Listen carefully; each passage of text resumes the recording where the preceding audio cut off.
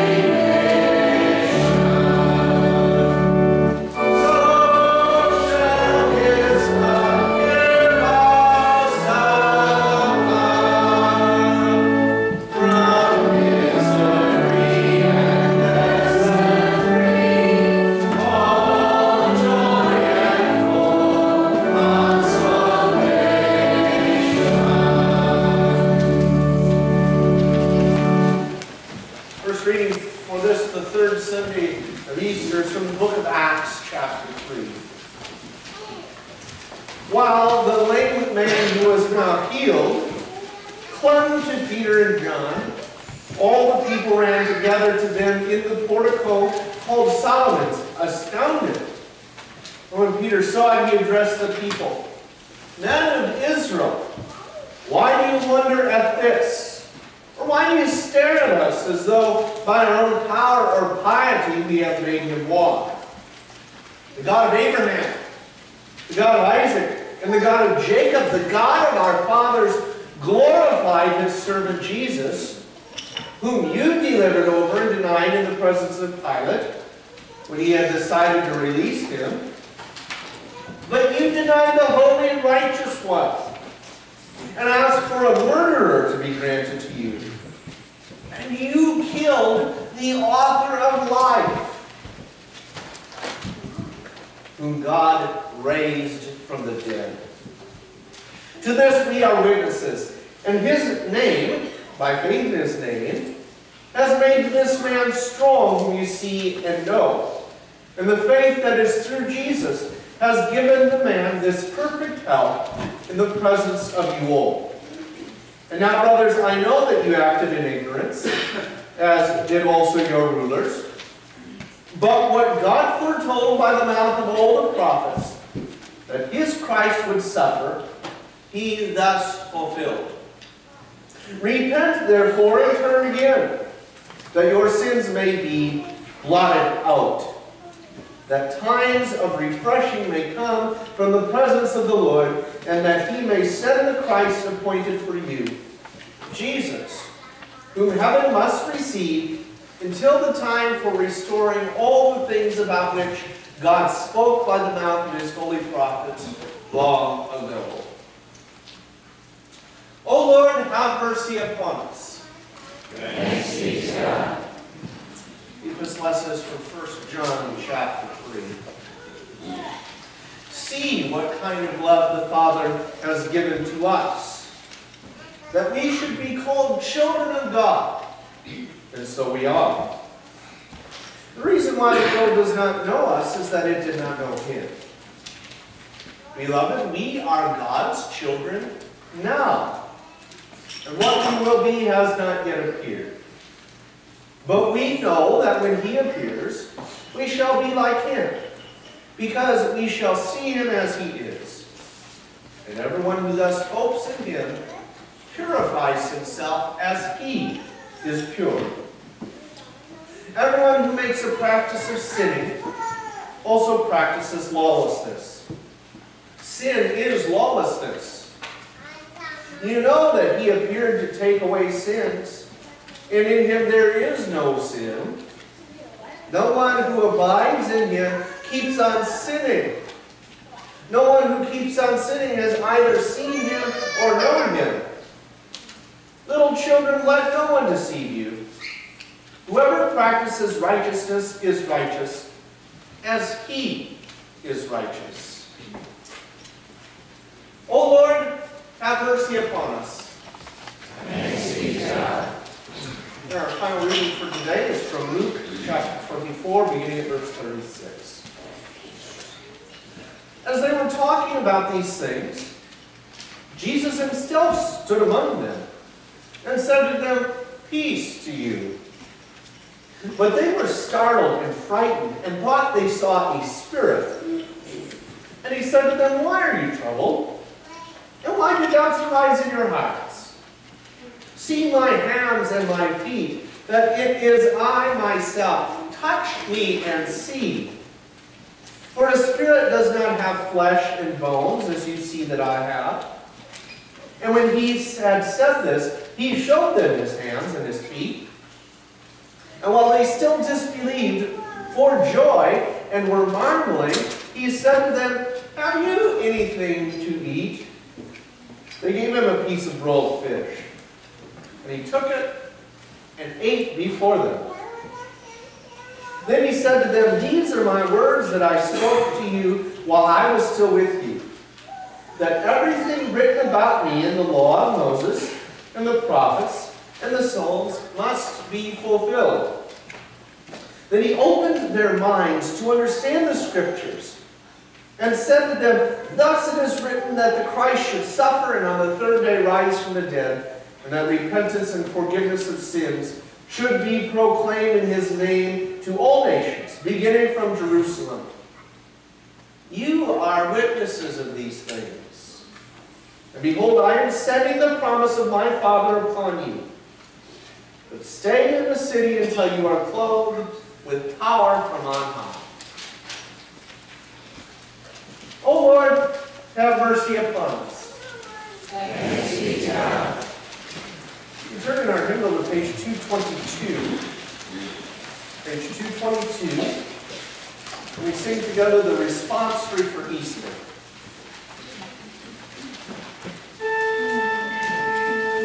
Sing to the Lord and bless his name. Proclaim his salvation from day to day.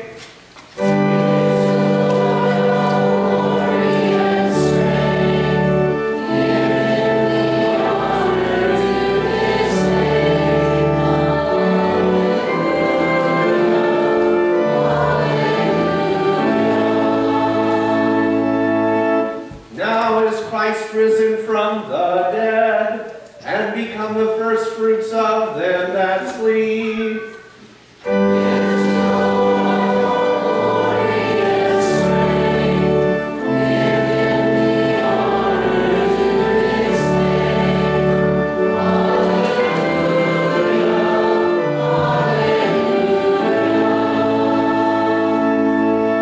Glory be to the Father, and to the Son, and to the Holy Spirit.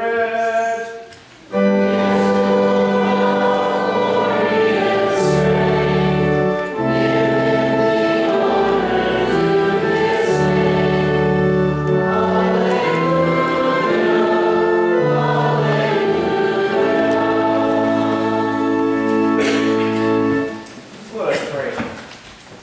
Gracious God, may the words of my mouth and the meditation of our hearts be acceptable in your sight, O Lord, our rock and our Redeemer. Amen. Grace, mercy, and peace be unto you from God the Father, and from the Lord and the Savior Jesus. Amen. Dear friends in Christ, what do you want to be when you grow up? How many times do you remember being asked that question when you were a kid? Now, if you ask a kid this now, you will get a wide range of answers. I want to be a doctor. I want to be a teacher. I want to be, a superhero. I want to be a horse. It's all over the place. When I was little, I'm sure this was a sick joke of my parents, but someone gave me a little music set. Had a drum, had a triangle, had a little horn, and had a little conductor's one. And when I got that, I wanted to be a band conductor. And it wasn't until next Christmas or whatever it was, I got a train hat and a train whistle, another sick joke on my parents, I'm sure. And I wanted to be a train engineer. Now, this question, though, it never goes away from us. It never leaves us. It simply changes over time. So it goes from, well, what do you want to be when you grow up? Some of us are still trying to figure that out. To, well, what activity should I do in high school? Should I go to college? Which college should I go to? What should I study? What job path should I accept? And it continues to morph. Is it time for a career change? And eventually, again, you never escape this question, even until you get into, well, what should I do in retirement? See, the burning question that's behind all of these things in the different stages of our life is this question: who am I? Or to go a little further, to ask that question a little deeper, How do I fit within the world around me? Where is my place? How do I relate? What is my purpose? Who am I? See, and this question plagues all of us in one form or another. Really, because the answers are absolutely infinite. Who am I? Well, there are a few answers that we can be absolutely 100% sure of. I'm a Christian. I'm an American. I am a man. I am a son. I am a member of the human race. So who am I? Well, then there are those answers to that question that we must admit to, but that we are not proud of. I'm a sinner. I'm an addict. I am an enabler. I am better than other people. I'm lost. See, these identities that we label ourselves with can so easily bring us down. You know, the one that defines us most of all, the one that marks us for the whole world to see. And here's the thing, Satan would love for you to think that because of those identities of sin that plague all of us in one form or another, Satan would like you to think that that causes us to be unworthy of any other identity. But he is wrong. He deceives. God has given you an identity above all others. Who am I? We heard it in 1 John chapter 3. See what kind of love the Father has given to us, that we should be called children of God, and so we are. It's so simple, really. We are God's children. That is the identity that St. John would have you have as the most important in your existence in this world. Your identity is, at its core and at its center, is that you are a child of God. So much so that God names it as a way that, or St. John names it as a way that the Father loves each and every one of you. God loves each and every one of you as His own dear children. That is who we are. But here's the thing. We do not become God's children without a price. For all of us to become God's children, you see, God had to give up His very own child. In fact, God gave up His only Son. So God's Son, our Savior, Jesus the Christ, obeyed His Father's will and willingly took upon Himself our flesh and blood. He lived the perfect sinless life in our place that we could not possibly live. He was crucified and punished for all of our sins, even the sins of the whole world. And then Christ went to the cross and He died that death that we should have died. But He did it so that we would become children of God. And Christ then rose from the dead, and just 2 weeks ago we rejoiced and we heard those words that He is not here, He is risen. Christ rose from the dead to destroy the power of death and to ensure eternal life for all who would believe, for all of His children. So who am I? I am a child of God. Not because of any worthiness or merit within me, not because of anything that I have done, despite the things that I have done wrong. My most important identity, the identity that lives out over and above any other that may cling to me, is the fact that I am a child of God. And so are you. Verse 3 of our reading. Anyone who thus hopes in Him purifies himself as He is pure. And that is our Christian faith. God has made you His child through the death and resurrection of our Lord Jesus Christ. That has been given to you, poured out on you freely at your baptism, where you were welcomed into God's family.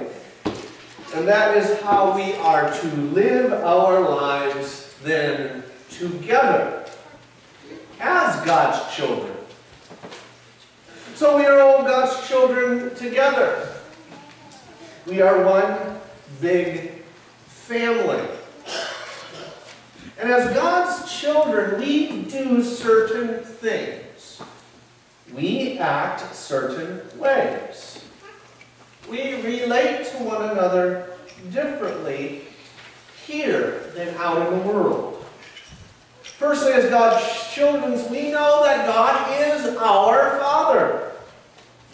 We approach Him in prayer as children come to their Father, knowing that He will return to us only what is best in our life, even if it is not what we think is best. As God's children, we gather together as His family. And where do we gather? God's very own house. This place here that on Sunday morning is heaven on earth. Heaven and earth coming together here as we worship in spirit and in truth. And what do we do when we, as God's family, His children, gather in His house? Well, God, our Father, provides for our needs. He gives us His own word from His mouth to our ears, the instruction that we need to live our lives of faith. He gives us the real spiritual food of the body and blood of His Son. He gives us fellowship with one another to strengthen our bonds together with one another. And as fellow children of God, as God's family, we take care of one another. We watch out for each other. We warn one another when we go astray. And just like brothers and sisters sometimes do growing up, sometimes we want to punch each other in the face, right? That's part of being a family. But then we praise each other for our great accomplishments. We resolve problems and disagreements with one another. And we love one another, guided by the kind of love that our Father has shown to us. So who am I? Who are you? Well, see what kind of love the Father has given to us. That we should be called children of God, and so we are. Beloved, we are God's children now. And what we will be has not yet appeared. But we know that when He appears, we shall be like Him. Because we shall see Him as He is. And everyone who thus hopes in him purifies himself as he is pure. Amen. And now may the peace of God, which surpasses all human understanding, guard our hearts and minds in the one true faith, even in life everlasting. Amen. A reminder that our offering plate is in the back, to the left as you go out of church this morning. We continue with our service as in response to the hearing of God's word, we sing his praises with the words of the Te Deum. The Te Deum begins on page 223. Please stand as we sing.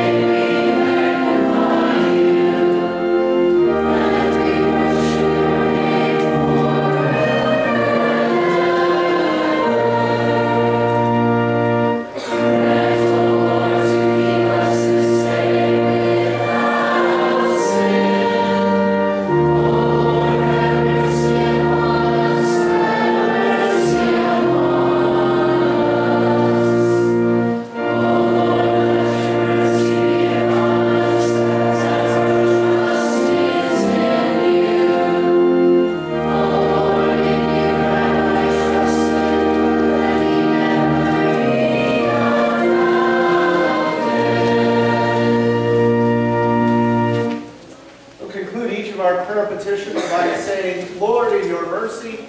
The congregation responds by saying, hear our prayer. Lord God, in your presence we find fullness of joy. And by your right hand, Christ Jesus, you win and deliver peace forevermore. In the midst of this world's sin and sorrows, give us peace in the knowledge of his salvation and confident hope in the resurrection of the dead. Lord, in your mercy, hear our prayer. Heavenly Father, by the incarnation of your Son and the reconciliation of his cross, you have made us your children and gathered us into your holy church. Sustain the preaching of your holy word and its message of repentance for the forgiveness of sins in Jesus' name, among us and all the nations of the world. Lord, in your mercy, hear our prayer. Give peace, O Lord, to our homes and enliven them by Christ's resurrected life. Let the forgiveness of sins reign among husband and wives, parents and children. Assure those who live alone that they too are your children, upheld by your right hand. Lord, in your mercy, hear our prayer. Gracious Father, as your Son's wounds brought gladness and peace to the troubled disciples, give your presence and comfort to the troubled in our midst, especially those in need of healing. We pray for Marvin, Marilyn, Jill, Ethel, Tom, Laura, Bill, John, Larry, and all those whom we now name silently upon our hearts according to their needs. We pray your healing hand upon them, Lord, in your mercy. Hear our prayer. All these things and whatever else you know that we need. Grant us, Father, for the sake of him who died and rose again, and now lives and reigns with you in the Holy Spirit, one God, now and forever. Amen. We continue with our prayers by singing, Lord, have mercy. It's on the middle of page 227.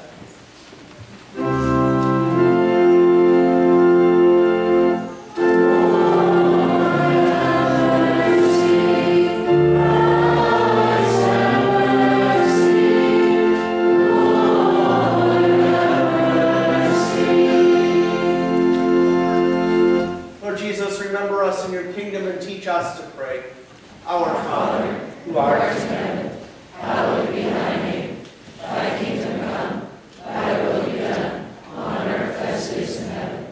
Give us this day our daily bread, and forgive us our trespasses, as we forgive those who trespass against us. And lead us not into temptation, but deliver us from evil. For thine is the kingdom, and the power, and the glory, forever and ever. O Lord, hear my prayer.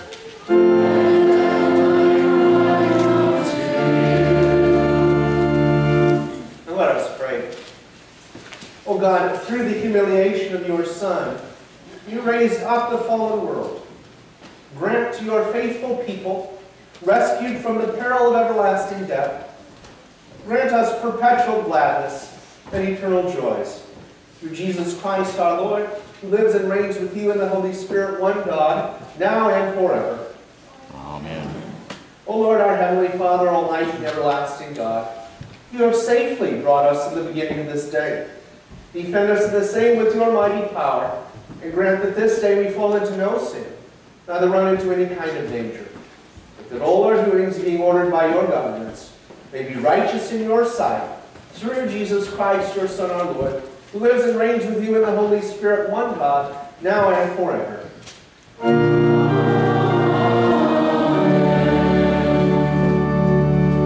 Let us bless the Lord. Thanks be to God. The grace of our Lord Jesus Christ, and the love of God, and the communion of the Holy Spirit be with you all.